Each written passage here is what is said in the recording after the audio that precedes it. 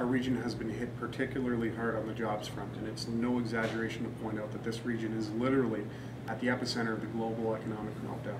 However, our current government, so outrageously out of touch with the reality of the Canadian economy, is running around bragging about its record on job creation. But when you take a closer look at their record on job creation over this period, where they are so eager to boast, you find a shameful legacy of inaction and ineptitude. The devil here really is in the details, because when you look at the kind of jobs the Conservatives are so proud to take credit for, you'll find low-paying part-time jobs that provide no benefits and no security for Canada's working families. And what has this created? It has widened the gap between the poorest and the wealthiest among us.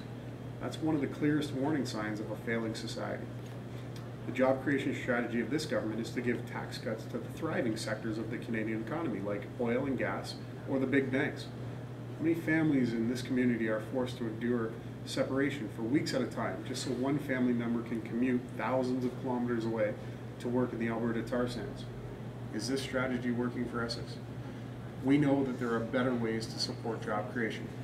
New Democrats know that we can grow and diversify the Canadian economy in a way that will complement our existing manufacturing base right here in Windsor and Essex.